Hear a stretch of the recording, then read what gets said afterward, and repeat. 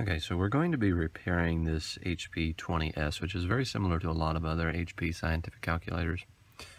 First thing we're going to do, this has the screen problem, where you have to push down on the bezel in order to make contact, in order to turn it on or do any of the numbers. We're going to remove the battery cover. I've already taken out the batteries. So there's these 4 rivets here that we're going to pop, and then there's an additional 4 rivets that are right here at each of these intersections. We're going to go ahead and pop the top ones first. I'm just using a pair of fingernail clippers, just the blunt end here, to get underneath there, right there.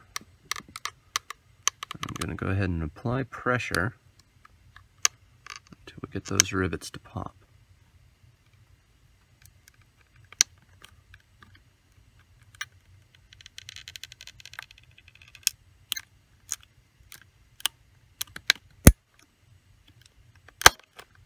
There. Okay, so these 2 are popped. Go ahead and do the same on the other side.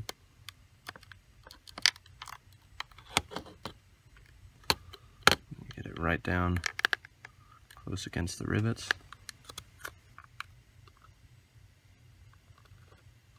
And it looks like in this case, these rivets here, which actually held the interior parts of the calculator to the plastic frame, were already gone. So that caused the frame to bend up, so just watch that. Right, so work down the edge here and get to these central rivets. Right, there's 1.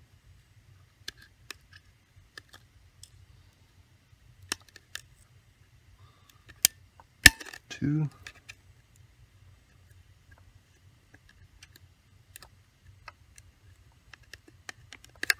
Go from the other side.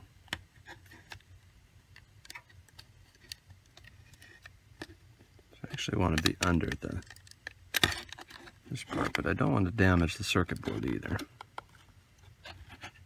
Just bend over here.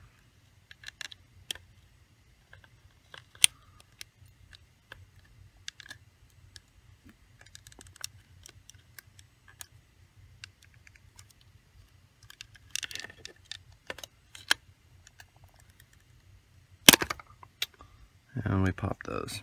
Okay, so there's those 4 rivets that we just popped. There were those intersections I showed earlier. Here's the holes that they were in. And now we're going to go ahead and remove the circuit board here. So the circuit board is held on by these 4 little twist ties here. I just want to make sure that I twist them in the opposite direction they were twisted, or else I might break them off.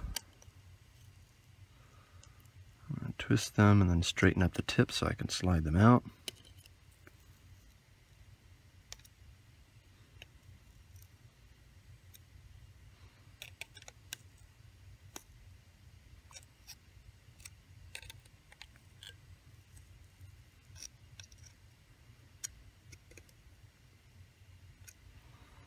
Alright, so we should have all of those. Work on peeling that circuit board up.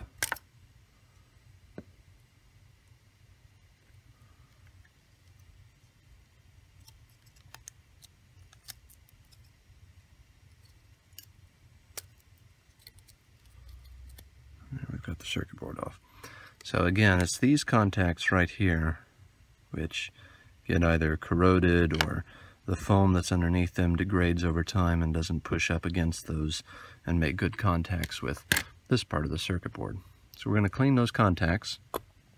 You can use rubbing alcohol, but I've also got just this electrical contact cleaner here and a Q-tip, and we'll go ahead and clean them, but I think I'm going to replace this foam first. So I'm going to peel this up carefully, get underneath it.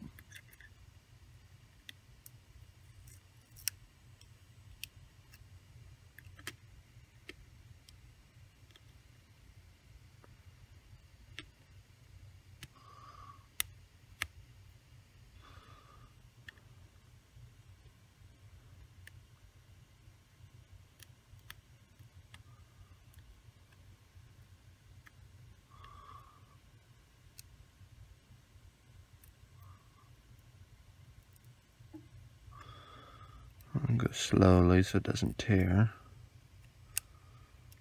It tends to fall apart.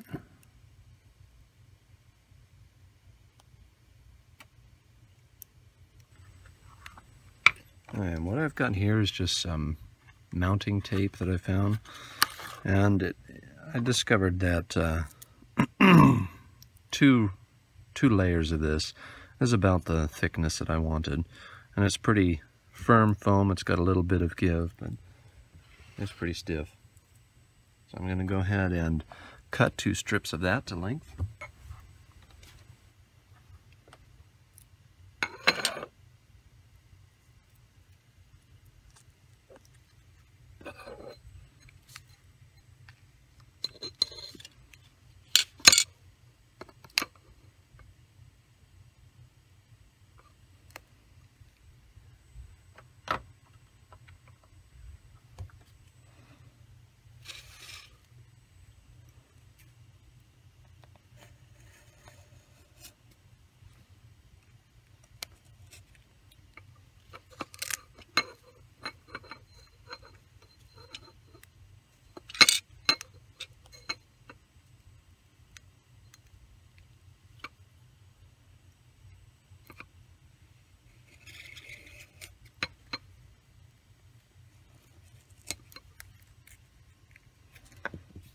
Okay, I'm going to peel off the backing on, I'm going to put my slightly wider piece on the bottom, peel off the backing, and then stick these 2 together.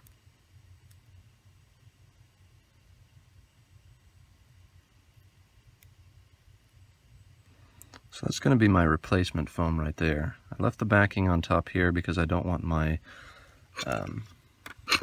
contact tab to stick to it. Let's go ahead and try to put that down inside.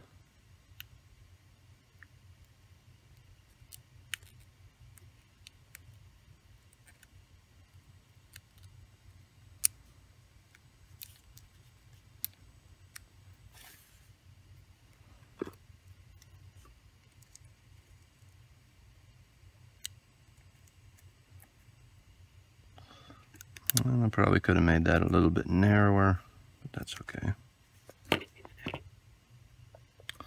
That'll work.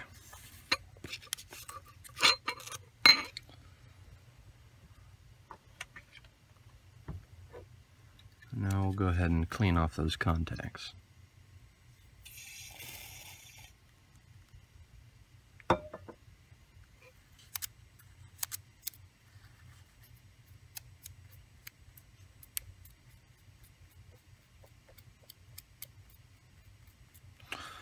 I'm going to go ahead and just clean off this here too while I'm at it. I don't think I need to do anything with this side. And on the circuit card itself,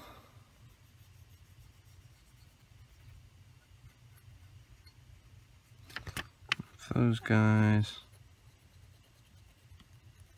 and off those.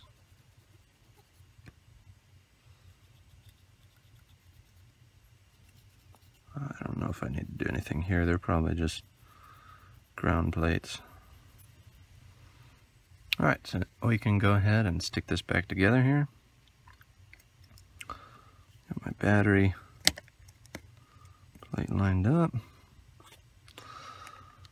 And I want to make sure I've got a really good pressure down on it before I start twisting these.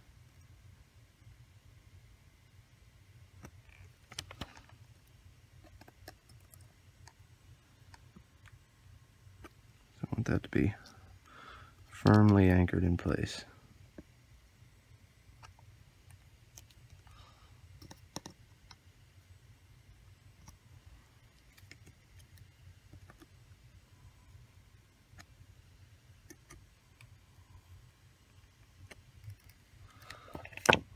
Okay. Let's go ahead and test this out before we put it all back together again.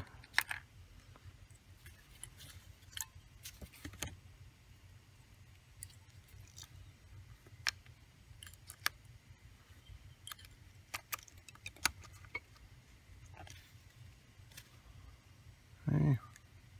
it comes on. So it looks like we fixed it.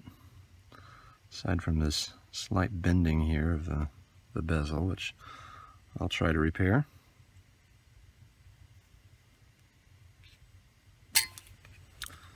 Okay, and last thing I'm going to do is I'm going to use my X-Acto blade. So on each of these divots, there's a little lip around the top. So I'm going to trim that off, which I can do partially with my X-Acto blade. I'm going to do the same to these guys here, but I've also got a Dremel tool that will make it much quicker.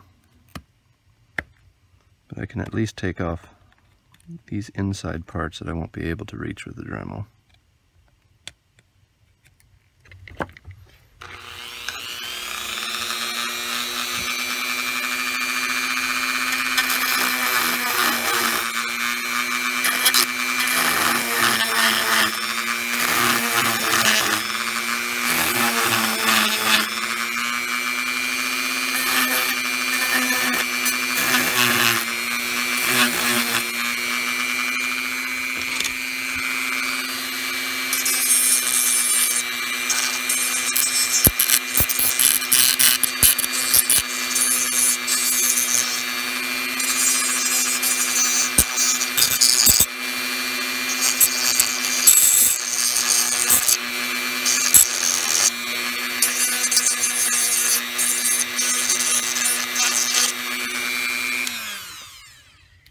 That should do it.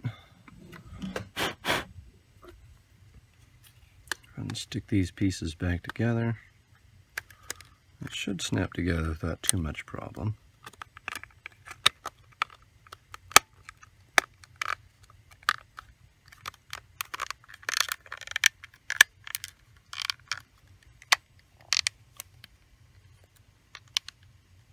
There.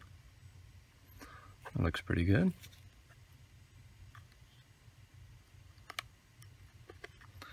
Again, we'll stick back in the batteries.